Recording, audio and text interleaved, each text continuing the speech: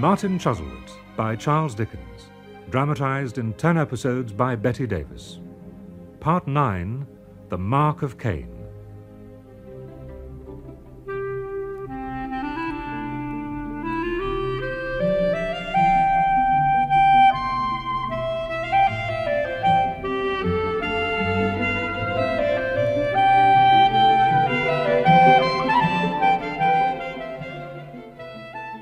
When his grandfather, at Mr. Pecksniff's direction, dismissed him so finally that all hope of a reconciliation seemed gone, Martin was left in a stupor that held him fixed to the spot.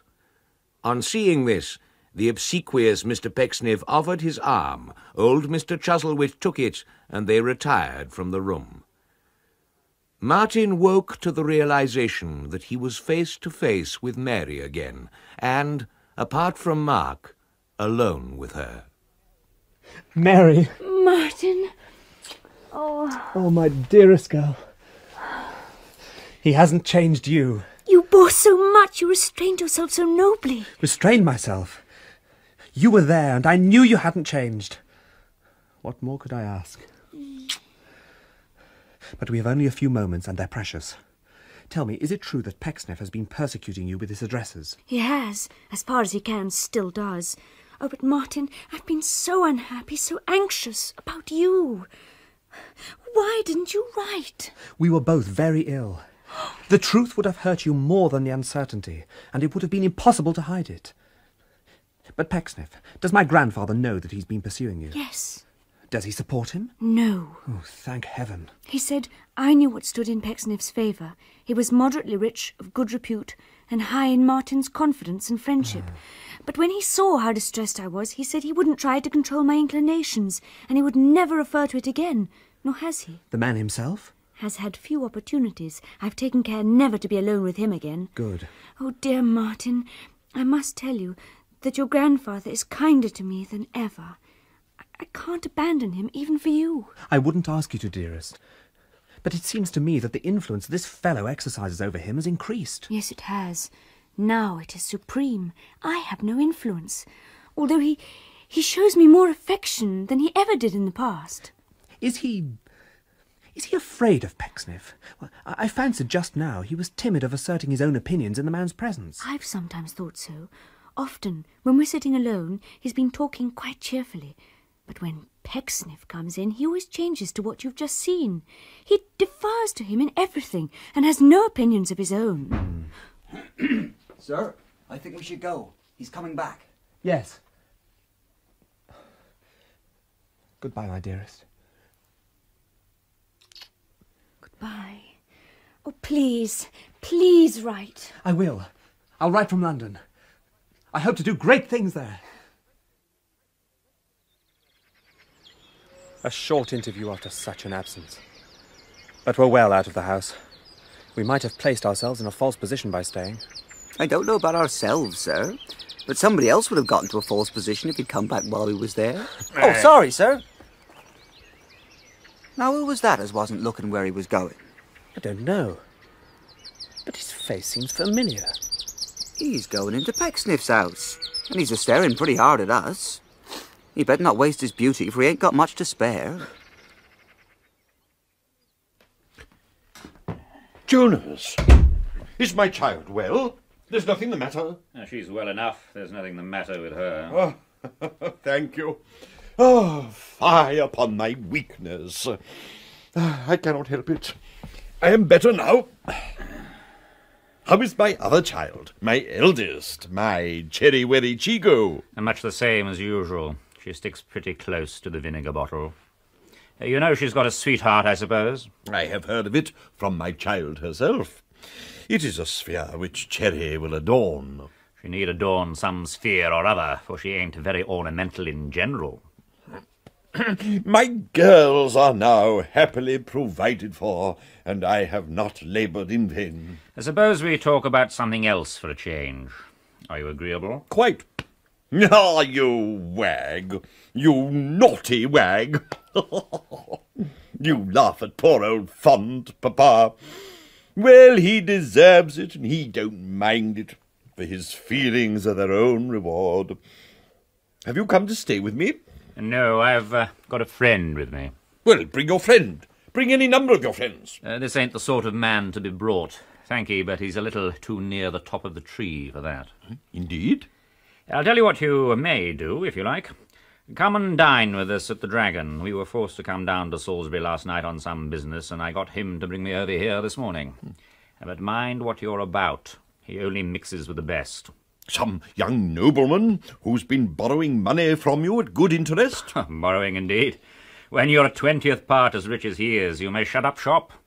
Since I was lucky enough and sharp enough to get a share in the assurance office he's president of, I've made, well... Yes, well, never mind what I've made. You know me pretty well, and I don't blab about such things, but, ecod, I've made a trifle. Really, my dear Jonas, a gentleman like this should receive some attention. Would he like to see the church? Or if he has a taste for the fine arts, I can send him a few portfolios. Salisbury Cathedral is an edifice suggestive of the loftiest emotions. We have drawings of this celebrated structure from the north, from the south, from the east, from the west, from the southeast, from the northwest. Pecksniff, if I knew how you mean to leave your money, I could put you in the way of doubling it in no time. It wouldn't be bad to keep a chance like this snug in the family. My dear Jonas, by far the greater part of my inconsiderable savings is already given, demised, and bequeathed to a person whom I cannot, whom I will not, whom I need not name. No. I'll keep my own counsel, but if you like, I'll leave your card for Mr. Montague by way of usher for yourself at dinner-time. A delightful repast, delightful. Now, Mr. Montague, if you'll allow me, I would like to propose a toast. By all means, my dear sir. I wish to drink to the health of my young kinsman, your young friend, Mr. Jonas here. Ah, Mr. Jonas. Obliged to you, I'm sure. I congratulate him on the valuable and distinguished friendship he has formed, and I have to say I envy him his usefulness to his fellow creatures. For as I have understood the objectives of that institution to which he is newly connected, the Anglo-Bengali, did you say? Yes, the Anglo-Bengali. As I have understood the objectives of the Anglo-Bengali, they are calculated to do good. For my part, if I could, in any way, promote them, I would lay my head on my pillow at night in the certainty of untroubled and blameless repose. Am I to understand, Mr. Pecksniff, that you might be interested in joining us? Oh, a casual remark, Mr. Montague. It fell from me quite accidentally. But now you mention it, let me consider. Yes, indeed, I would be interested in pursuing the matter further. I can tell you that there'd never be a better time to invest than now. You will make, if you'll excuse the vernacular, a packet. If you wish, I can demonstrate to you how certain, how infallible your chances of profit would be. I have the papers with me. Why, Mr. Montague, that would indeed be most kind. Books, papers, statements, calculations of various kinds were soon spread out before them, and as they were all framed with one object, it is not surprising that they all tended to one end. It was nearly midnight before the party broke up, and by then it had been agreed that Mr. Pecksniff was to become the last partner and proprietor in the Anglo-Bengali, and that he would dine with Mr. Montague at Salisbury on the next day but one to complete the negotiation and sign the appropriate papers. The sum he was to invest was nearly equal to Mr. Pecksniff's whole hoard, not counting Mr. Chuzzlewit, whom he looked upon as money in the bank, the possession of which inclined him the more to make a dash with his own private sprats for the capture of such a whale as Mr. Montague described. You mean to wait at Salisbury over the day after tomorrow, do you? You heard our appointment. In any case, I should have wanted to see after the boy. You don't want me, I suppose. I want you to put your name here. I may as well have your note of hand for that extra capital. If you wish to go home, I can manage Mr. Pecksniff alone now. What, not a day's grace, not a day's trust after the pains I've taken? Tonight's work was part of our bargain, and so was this. Sign here. You drive a hard bargain.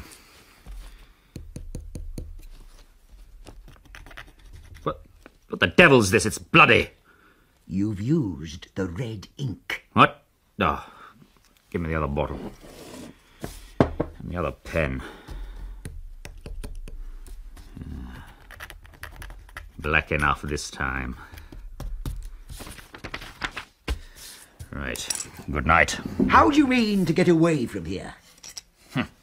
I'll cross early in the morning to the high road before you're out of bed and catch the day coach. You're in a hurry? I have something to do. All the better. I shall travel home alone.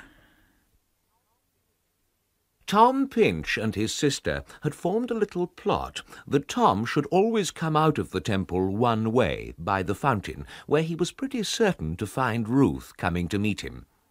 What was his surprise when, one particular afternoon, he found his little sister in company with his good friend John Westlock, who had just happened to be passing through Fountain Court at the same time, an accidental encounter that made Tom exclaim with pleasure, and Ruth, for some unaccountable reason, blush.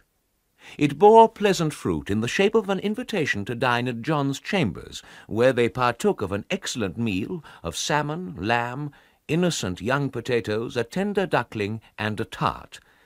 But for some reason John was very pathetic on the subject of his dreary life in these bachelor chambers. When the dinner was over, Ruth prompted Tom to relate what had passed at London Bridge that morning. Well, what do you make of it? I shall speak to Mr. Nadgett, of course. He's our landlord. Though he's an odd, secret man, not likely to afford me much satisfaction, even if he knew what was in the letter. Which you may be sure he did. You think so? Yes, do you? I'm certain of it, Miss Pinch. He goes in and out in a strange way, but... Well, I'll try to catch him tomorrow morning and remonstrate with him for giving me such an unpleasant commission. And I've been thinking that if I went down to Mrs. Todger's in the city, where I was before, I might find poor Mercy Chuzzlewit there and be able to explain to her how I came into the business. Yes, you're quite right. See her husband, too, if you can, Yes. and wash your hands of the whole affair by a plain statement of the facts. I have a misgiving there's something dark at work here, Tom. Tom, dear, are you sure Mrs. Chuzzlewit will want to see me? Oh, of course I am. She was so glad to see me, and your sympathy is sure to be much more delicate and acceptable than mine. Oh, but look! What? Isn't that the other Miss Pecksniff looking in the window of that furniture warehouse? Oh, yes it is. And she's with that young gentleman to whom she's going to be married. Why does he look as if he was going to be buried? He seems a dismal young gentleman, but he's very civil and inoffensive. Why?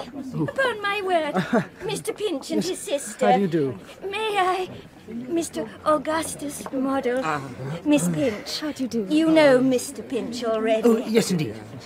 My dear girl, I never was so ashamed in my life. I mind your brother less than anybody else, but the indelicacy of meeting any gentleman under such circumstances. Which way are you going, Mr. Pinch? We were going to Mrs. Todger's to see if we could find your sister. Oh, well, she isn't there. Oh. But let me take you to her house. Augustus, Mr. Model, and myself are on our way to tea there. Well, are you sure I should Oh, be... you needn't think of him. He is not at home. But really, I must beg you two gentlemen to walk on and allow me to follow with Miss Pinch. Of course. Come, Mr. Model. Of course, my love. It would be useless for me to disguise after what you have seen that I am about to be united to the gentleman who is walking with your brother. What do you think of him?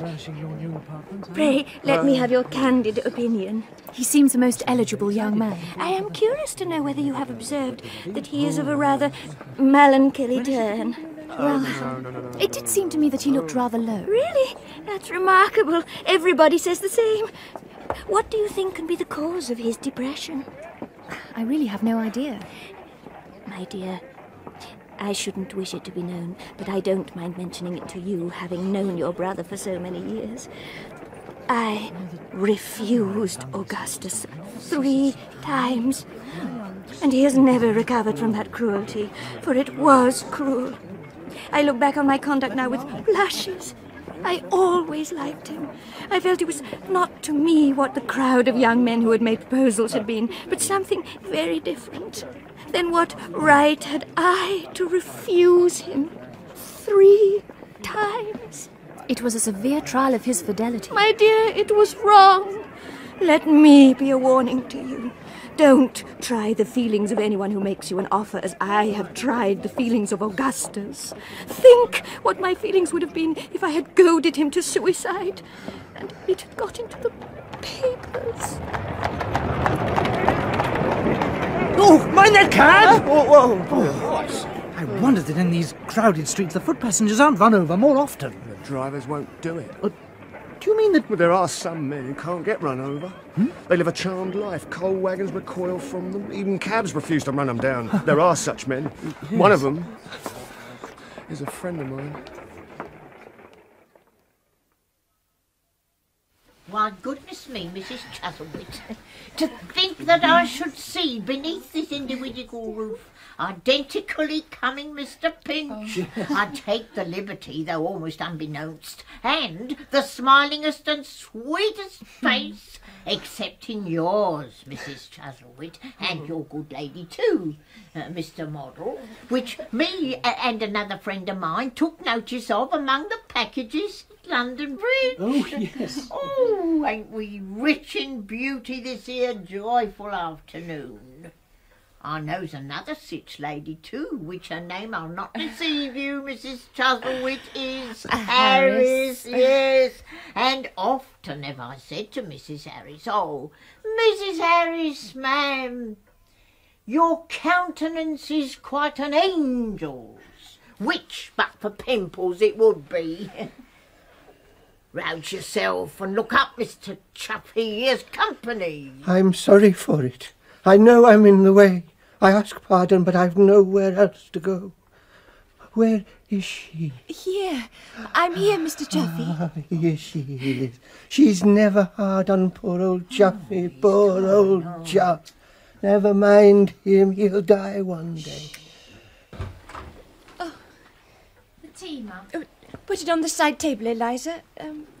Mrs. Gamp, will you pour tea for us? Oh, indeed I will, ma'am.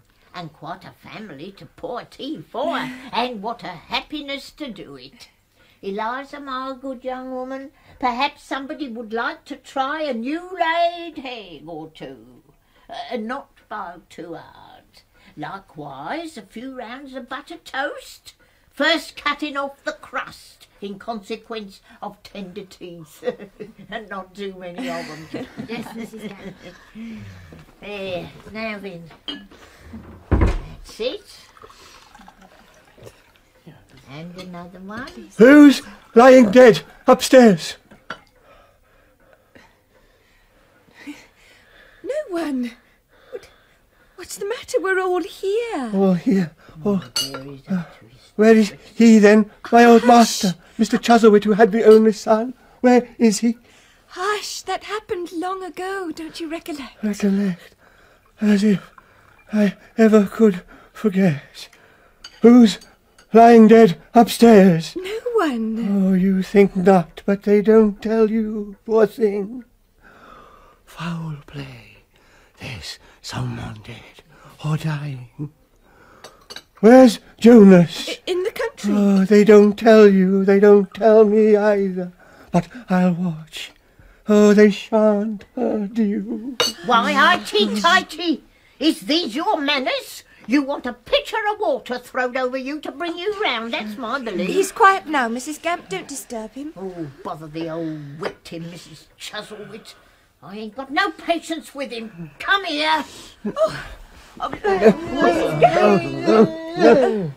There now.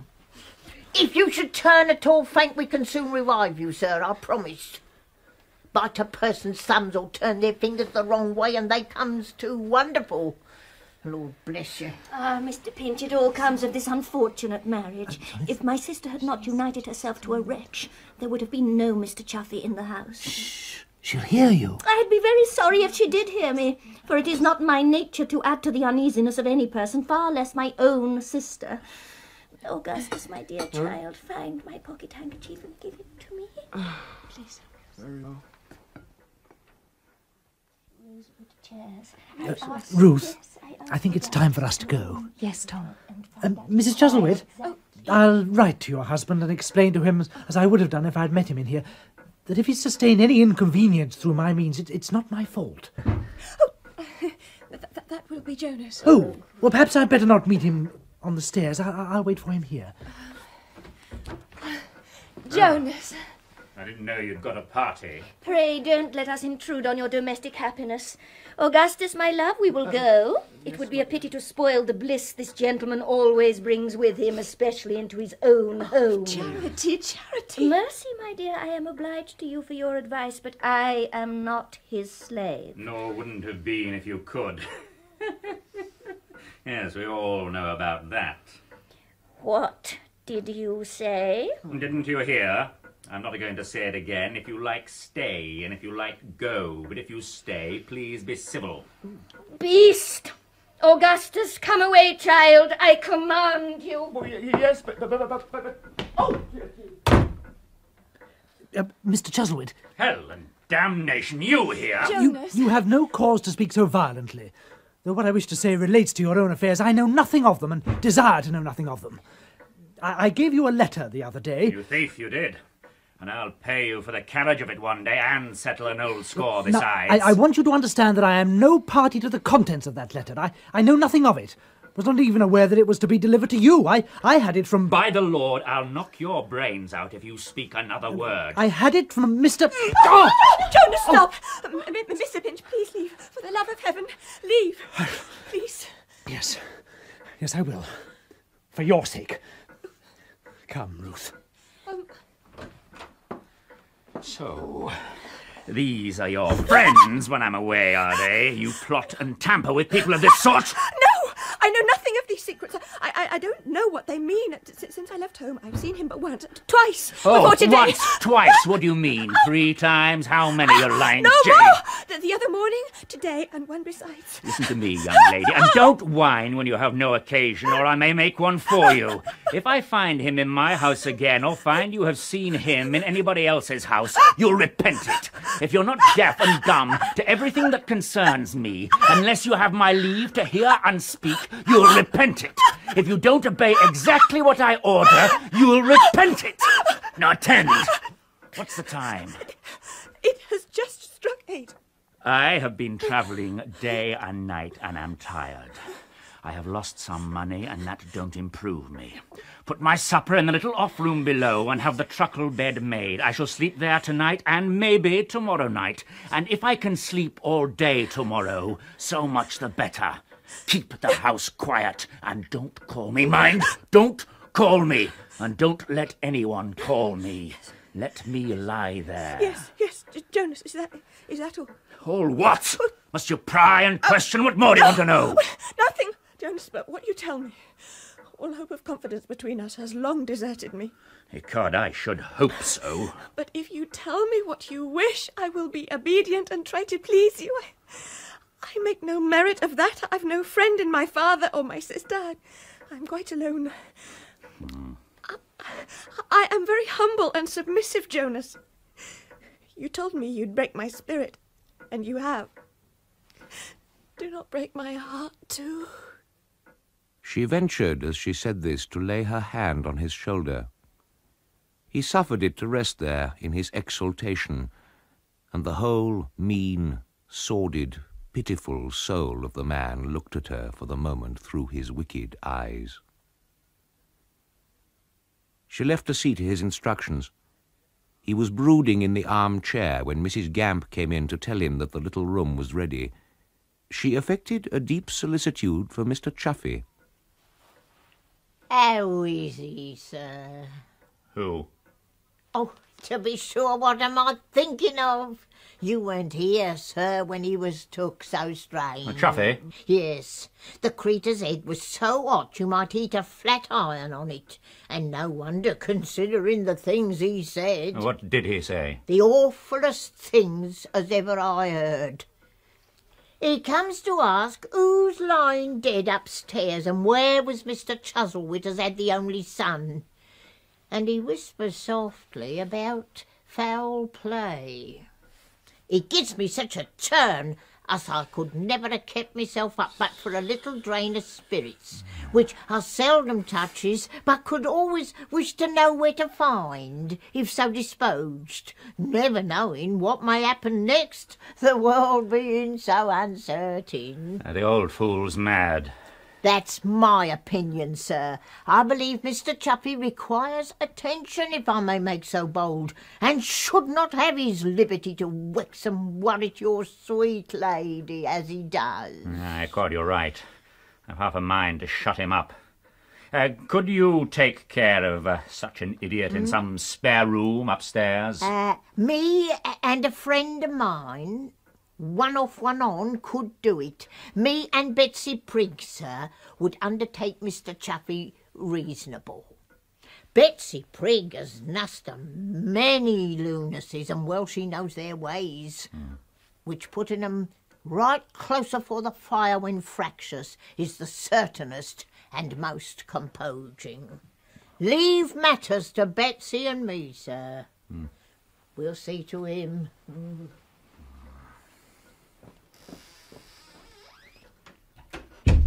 Mr. Chuff, it'll be pretty easy to be even with you. Old dog, he shall be gagged. He looked at his watch and descended to the little room prepared for him. There he pulled off his coat and boots, put them outside the door and locked it.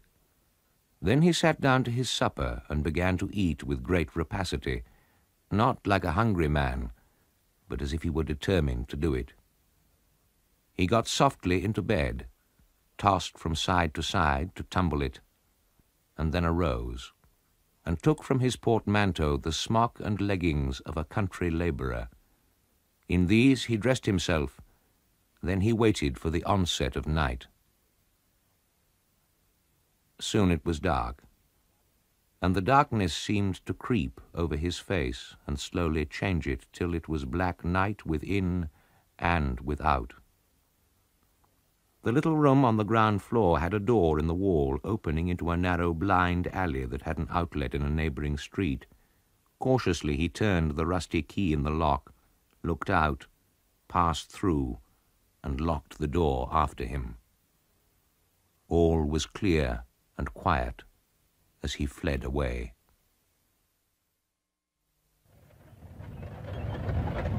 Coachman, let me down here. Hey? I said let me down here. We're well short of Salisbury. Never mind, it's daylight now and I may get down where I please, I suppose. You got up to please yourself and may get down to please yourself. It won't break our hearts to lose you, and it wouldn't have broken them if we'd never found you. Come on, where's your money then? All right, babe. What are you staring at? Not a handsome man. If you want your fortune told, I'll tell you a bit of it. You won't be drowned. That's one consolation for you. Be damned. Out of the way, you surly dog. Get up!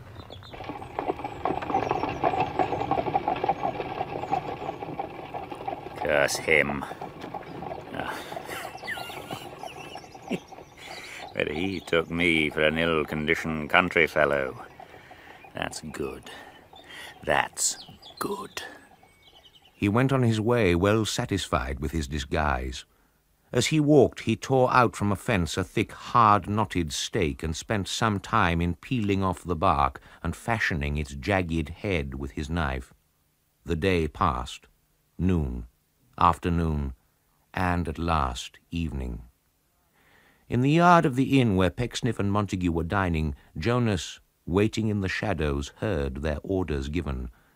Montague would ride part of the way home with his guest and then return on foot. He knew well the route they would take.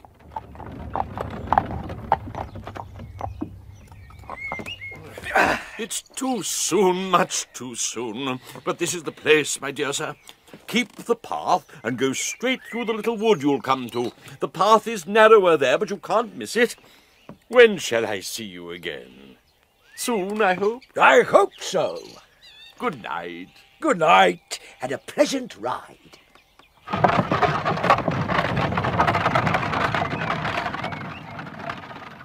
Montague was flushed with wine, but not gay. His scheme had succeeded, but he showed no triumph. Perhaps the effort of sustaining his difficult part had fatigued him. Perhaps a shadowy veil was dropping round him, closing out all thoughts but the vague foreknowledge of impending doom. He took the footpath. It brought him to the wood, a close, thick, shadowy wood through which the path went winding on. He paused before entering it, as if the stillness of the spot had almost daunted him. Then he went on, entered the wood, and slowly disappeared. No man saw him alive again. No man, save one.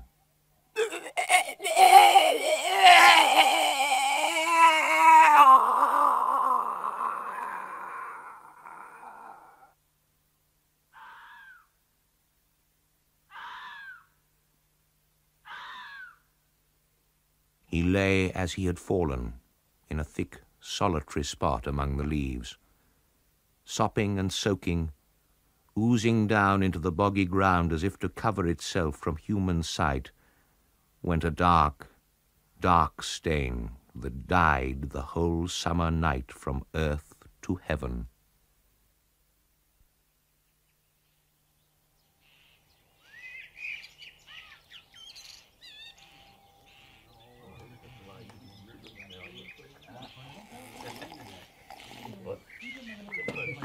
Do we wait for the coach, mister?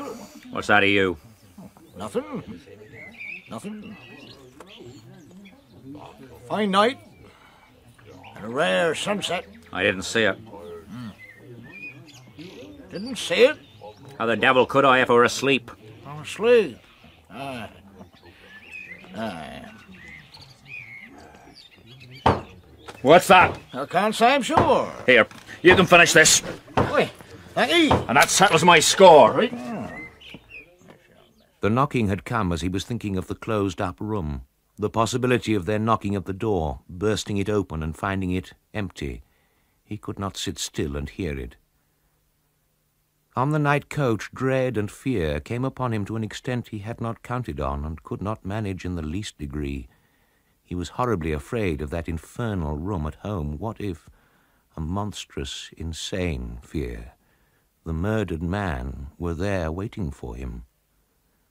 The dawn came. It was 5 o'clock and the London streets were deserted. He crept back to his door, turned the key, entered, and cast a fearful glance all round. There was nothing there. Lying down and burying himself once more beneath the blankets, he heard his own heart beating. Murder. Murder. Murder.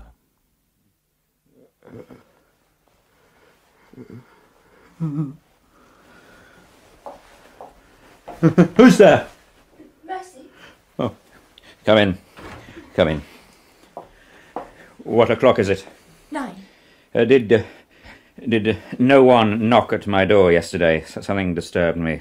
No, no one. Oh, good. Oh, Mr. Nadgett wanted to see you, but I told him you were tired and had asked not to be disturbed, so he went away. That's of little consequence. Has he been again? No. Or when I opened my window this morning very early, I saw him pass along the street, but he didn't call. Very early. What time? I don't know. It was first light. What can he want? Be damned to him. Jonas trembled to think that this man, even this man who had no object but to avoid people, might have seen him. And whatsoever guard he kept on himself that day, he could not help listening and showing that he listened, for he knew what must come, and his present punishment and torture and distraction were to listen for its coming. Hush!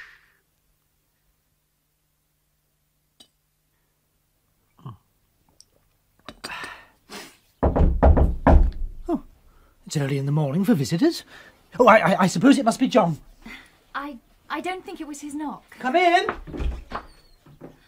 Good gracious heavens! Martin! Martin, my dear old friend! Tom, how good it is to see you. Mark Tapley, too! My dear Mark, come in! How are you? He don't look a day older than he used to do at the Dragon. Oh, my dear Martin. Look, sit down, sit down. Thank you. My sister Ruth, Martin. Mr. Chuzzlewit, my love. Good morning, Mr. Chuzzlewit. Morning, Miss Pinch. And Mark Tapley from the Dragon. Mr. Tapley, good morning. Morning, miss. Good gracious me, what a surprise! Well, sit down and take some breakfast. Oh, make him sit down and take his breakfast, Martin. Oh, I gave him up long ago as incorrigible. You'd excuse him, Miss Pinch, if you knew his value. Oh, bless you, she does know it. I've told her all about Mark Tapley, haven't I, Ruth? Yes, Tom. Not all. The best of Mark Tapley is only known to one man, Tom. And but for Mark, he wouldn't be alive to tell it. Here you are, Mark. Thank you, miss. I can never thank you enough, Tom, for your faithful stewardship in the trust I left with you. Oh, no. When I add Mary's thanks to mine, I've made the only poor acknowledgement in our power, but I cannot tell you how much we both feel. I did little enough. Oh, Martin, tell me, what are your prospects? No longer to make your fortune, Tom. Just to try to live. I tried that once in London and failed. If you'll give me your advice, as a friend, I may succeed better this time. I'll do anything. Anything to earn my living by my own exertions. My hopes don't soar above that now. Oh, yes, they do. How can you talk so? They soar up to the time when you'll be able to claim her and be happy with her. Of course I'd give you advice, but you shall have better advice than mine. We'll consult John Westlock. It's early. I can take you to his chambers on my way to work and leave you there. Why, Tom, good morning. Good morning. Good heavens, who is this with you? Mark Tapley. Yes. Morning, sir. and Mr. Chuzzlewit. Well, come in, come in. John, we want your good advice. Oh, you're engaged. Well, I'll come back later. No, I am engaged, but the truth is the matter on which I'm engaged demands your knowledge more than mine. My knowledge? Yes, it concerns a member of your family, and it is serious. If I may speak to you privately, you shall judge its importance for yourself. Well, in the meantime, I really must take myself off. Is your business so important that you can't stay for half an hour? What is your business, Tom? I'm afraid I'm not at liberty to say what it is. I don't know why, but this secrecy is at the request of my employer. It's awkward, but I can't help it, can I, John? No, you can't. I'll bear witness to that. Don't say another word, then. Goodbye, Tom. I'll report to you later. I'll come with you, Mr. Pinch, sir, unless that's out of order too. No, not at all. You can come with me part of the way, as far as Fleet Street. I'll call back for you, Martin. Thank you, Tom.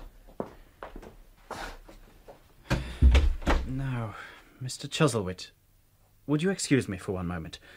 I have a visitor in the other room. I must apprise him of your presence, and then I will ask you to come in and hear what he has to say. Please, sit down. This man's name is Lewsome. He was seized with an illness at the Bull Inn near here, and as we were at school together, I had an interest in his recovery.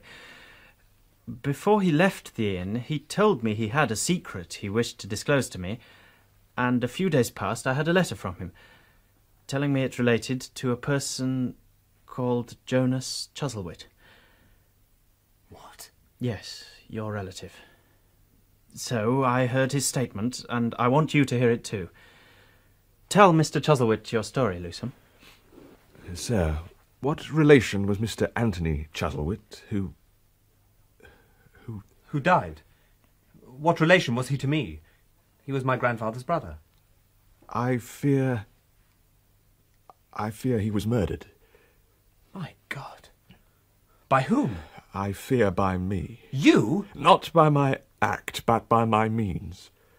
Speak out, and speak the truth. It is the truth. But why? Let him tell his story in his own way. For the last few years I've served as assistant to a general practitioner in the city. I was in his employment when I met Jonas Chuzzlewit. He is the principal in this crime. What do you mean? Don't you know he's Anthony Chuzzlewit's son? I do know. I've reason to know. I've often heard him wish his father dead. We used to meet to drink and gamble, 4 or 5 of us.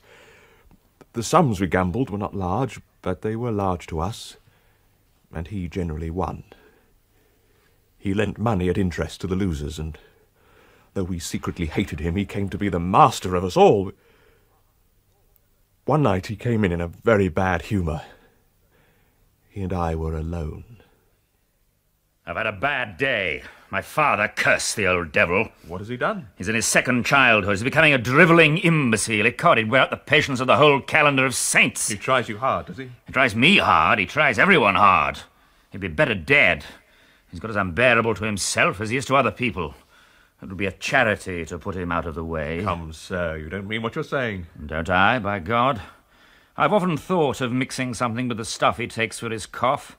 That would help him to die easily. Folk bitten by mad dogs are smothered for their own sake. Why shouldn't these lingering old men be helped out of their troubles too? That was as far as it went that night. It may have been a week after that, perhaps less, perhaps more, that he spoke to me again. We were alone once more. It was before our usual hour of assembly. I think I went there to meet him, and I know he went there to meet me. He was there first. He was reading a newspaper. I sat opposite and close to him. He spoke to me without looking up. I want you to get me some drugs. Drugs? Yes. 2 sorts. One that takes effect quickly. I want very little of that.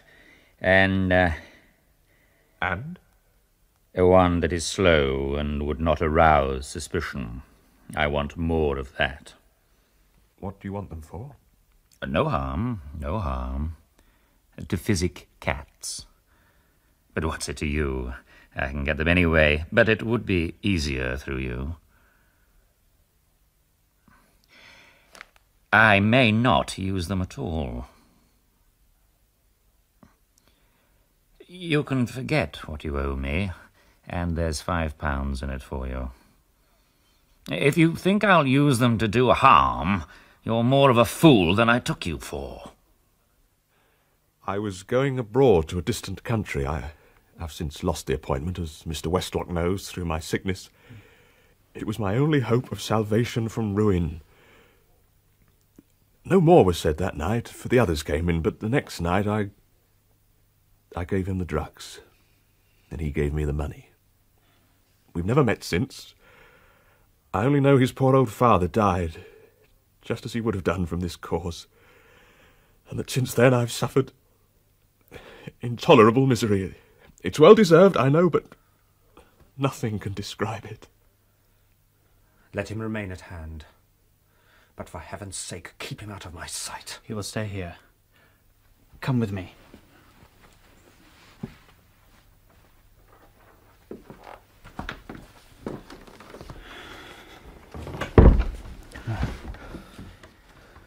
You've heard his story. It is your concern more than mine. What should we do? I can't think. It is so shocking, so terrible. I cannot yet grasp all it implies. No, I understand. Let us wait till Tom returns. He has an experience to tell you that may be connected with Lusum's story. So, you see, Tom, we may very well have solved your riddle for you, though you little knew the solution would be so terrible. Someone else must know of Jonas's guilt. Someone else must have power over him, enough power to prevent him leaving the country. Have you seen your landlord yet? No, he's still not come home. Who was in the house when Anthony Chuzzlewit died? Jonas himself, Mr. Pecksniff.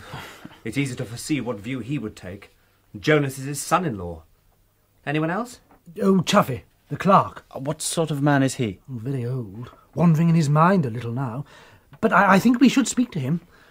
When I was at the house, he behaved very strangely. He spoke of someone lying dead upstairs, and he murmured something about foul play. Could we speak to him? It would be difficult to do that without alarming him, or alarming Jonas. Is there anyone who has influence over him?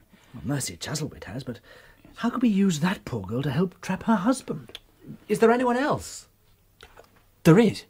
A nurse. An old woman called Sarah Gamp. She once had care of Mr. Chuffy.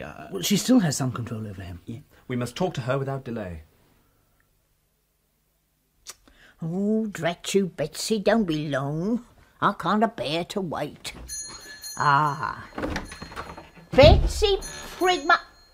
Why, it's only that there disappointing Sweedle pipes. Yes, it's me. I've just come in, Mrs. Gamp.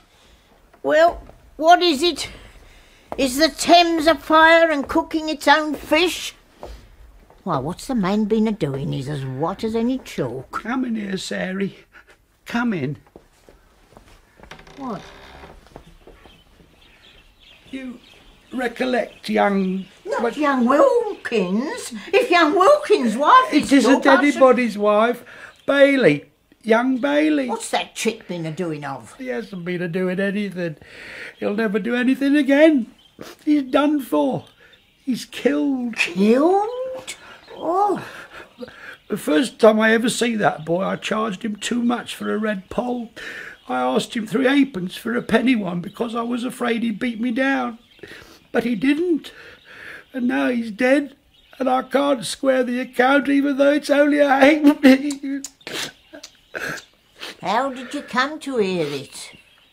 It's in the papers. Everyone's talking about In it. the papers? What happens then?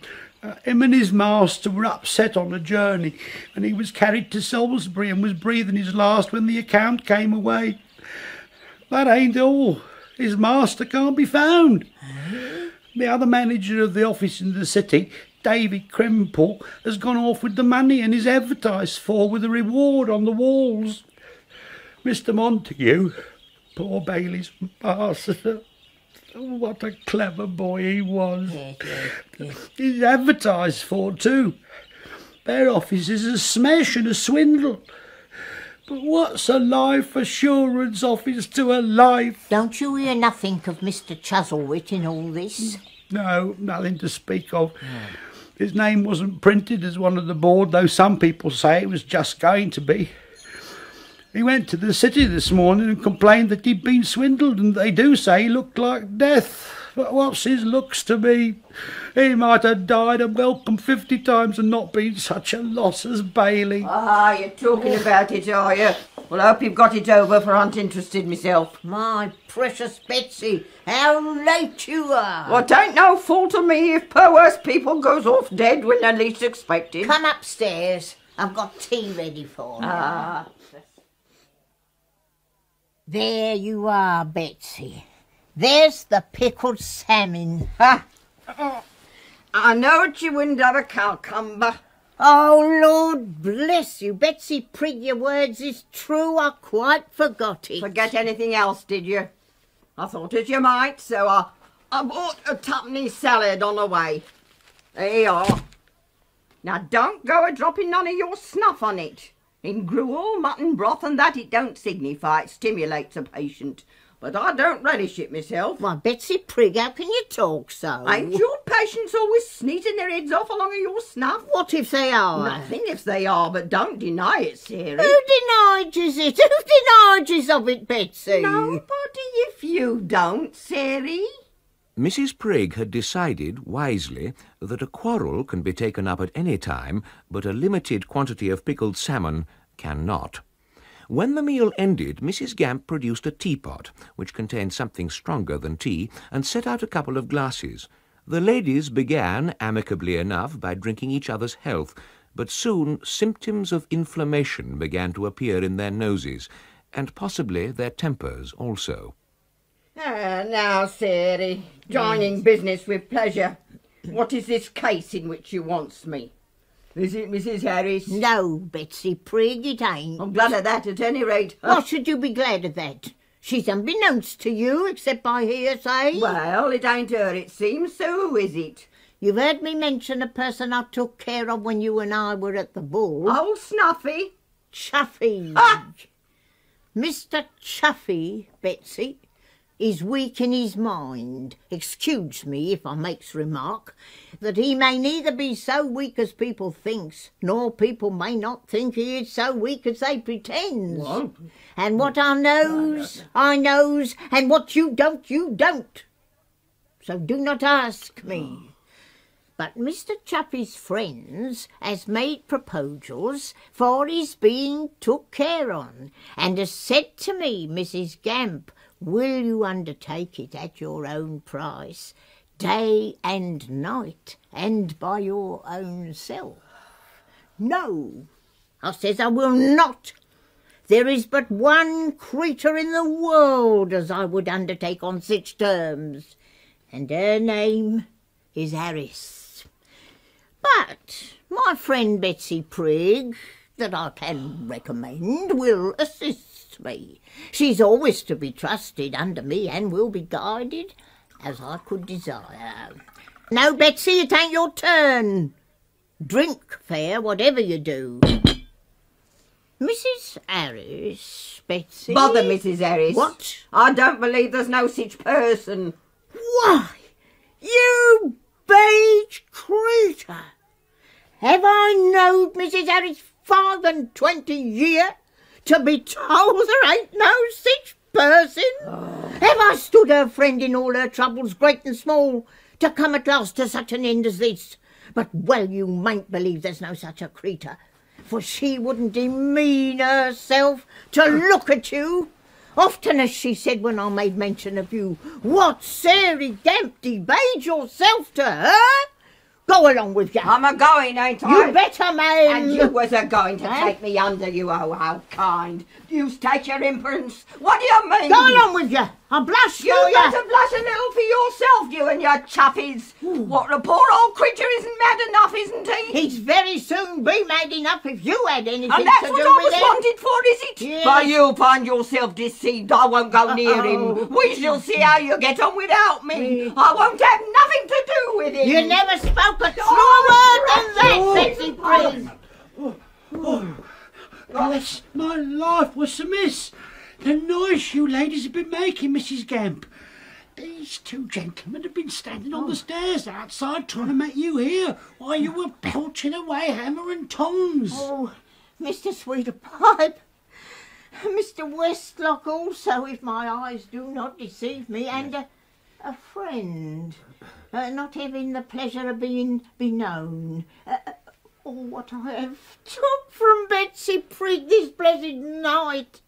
If she had abused me being in liquor, which I thought I smelt on her when she come, I could have borne that with a thankful heart. But the words she spoke of Mrs. Harris Lambs could not forgive.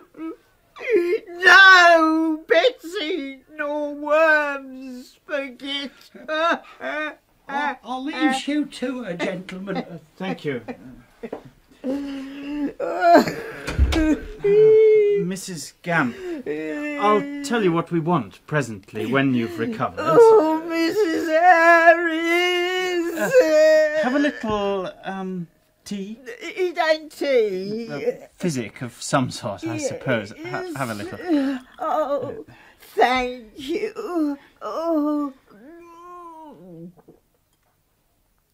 Oh, Betsy never has another stroke of work from me. Certainly not. She shall never help to nurse me. To think that she should ever have helped to nurse that friend of yours, and been so near of hearing things. Things? That was a narrow escape, Mrs. Gamp. Ah, narrow indeed. It was only my having the night and hearing his wanderings that saved it. What would she have said and done? That perfidious wretch. And you've always been so kind to her, too. Oh, that's where it hurts me, Mr. Westlock. Chosen to help you with Mr. Lewsome. Chosen to help you with Mr. Chuffy. Chose once, but chose no more. I don't think it ever would have done. There are regions in families for keeping things a secret.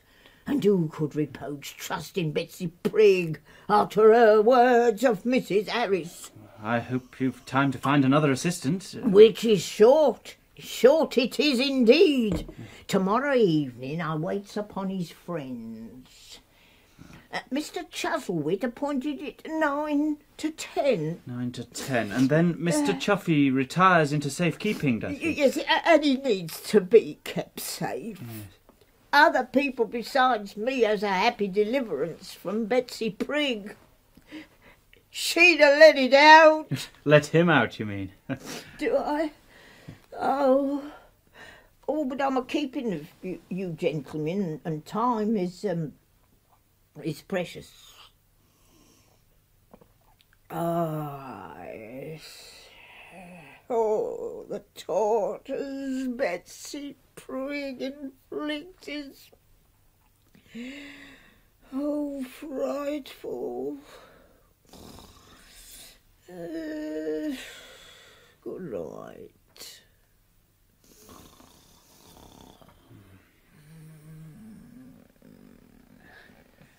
What shall we do now? Stay here.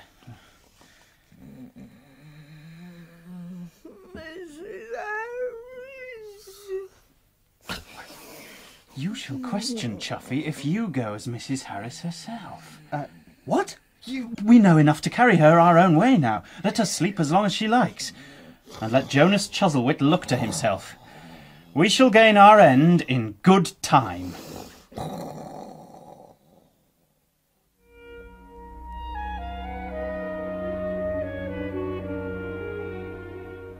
In Part 9 of Charles Dickens's Martin Chuzzlewit, dramatised in 10 episodes by Betty Davis, the part of Mrs. Gump was played by Patricia Hayes. Betsy Prigg, Pauline Letts. Jonas, Struan Roger. Tig Montague, Douglas Livingstone. Mr. Pecksniff, Christopher Benjamin. Martin Chuzzlewit, Valentine Pelker. Mark Tapley, Jonathan Taffler. Mary Graham, Zela Clark. Tom Pinch, David Collins. Ruth, Deborah Makepeace. John Westlock, Jonathan Cullen. Lewsome, Eric Stovell. Charity, Angela Pleasance. Augustus Model, Bill Nye. Mercy, Susie Brown. Paul Sweedlepipe, Michael Graham Cox. Old Chuffy, Norman Jones. With Elaine Claxton, Brian Hewlett and Gordon Reed. The narrator was Simon Cadell and the director Jane Morgan.